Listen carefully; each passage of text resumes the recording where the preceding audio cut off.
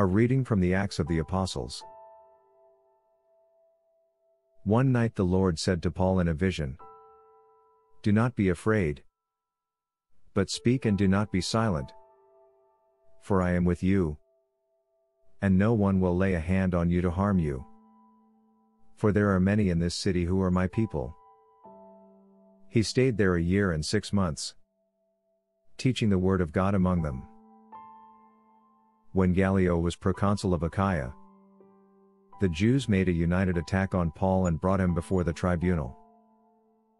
They said, "This man is persuading people to worship God in ways that are contrary to the law." Just as Paul was about to speak, Gallio said to the Jews, "If it were a matter of crime or serious villainy, I would be justified in accepting the complaint of you Jews. But since it is a matter of questions about words and names and your own law, see to it yourselves. I do not wish to be a judge of these matters." And he dismissed them from the tribunal. Then all of them seized Sosthenes, the officer of the synagogue, and beat him in front of the tribunal.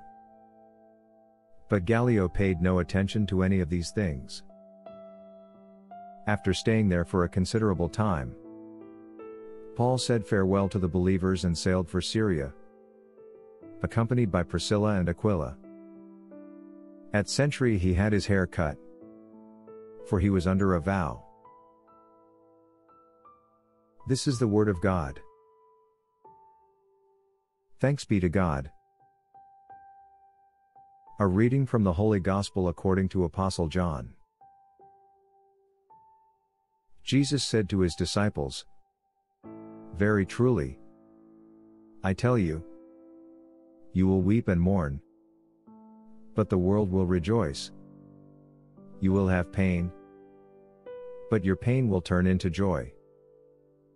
When a woman is in labor, she has pain, because her hour has come. But when her child is born, she no longer remembers the anguish because of the joy of having brought a human being into the world. So you have pain now, but I will see you again, and your hearts will rejoice, and no one will take your joy from you. On that day you will ask nothing of me. Very truly, I tell you, if you ask anything of the Father in my name, he will give it to you. Until now you have not asked for anything in my name. Ask and you will receive, so that your joy may be complete." The Gospel of the Lord. Praise to you, Lord Jesus Christ.